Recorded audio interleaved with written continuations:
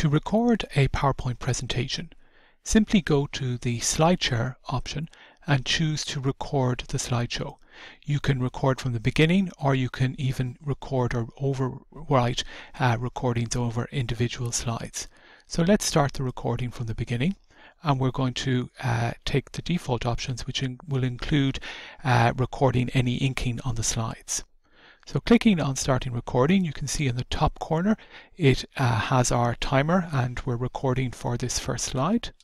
We go to the next slide and any custom animations you set up will appear. So we can talk to point 1 and then we can reveal point 2 and point 3.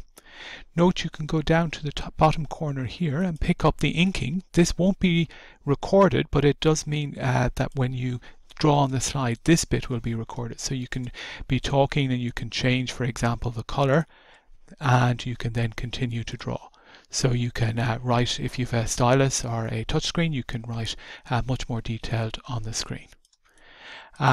We can also, if we have any embedded videos, so you can record within PowerPoint from the insert menu a screen recording, or if you have any other embedded video files, then when you produce the video within PowerPoint, it will include and play the embedded multimedia video.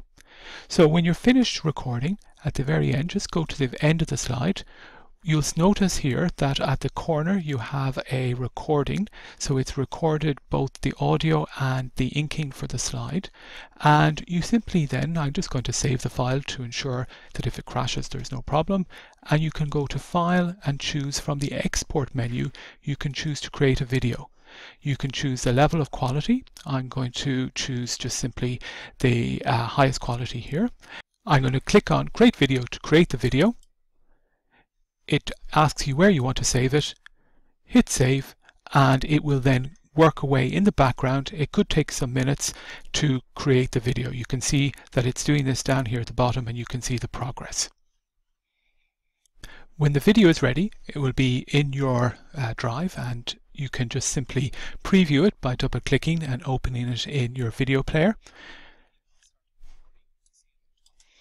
So you can see the video has been played here, and we can jump to where the points have been revealed. You can see the writing on the screen has been recorded, but none of the changes when I was changing the color, you can see that that doesn't get changed. And if we jump to the final slide, you can see that it embeds the recording of the video together with any audio of that within the presentation. Okay, that's it.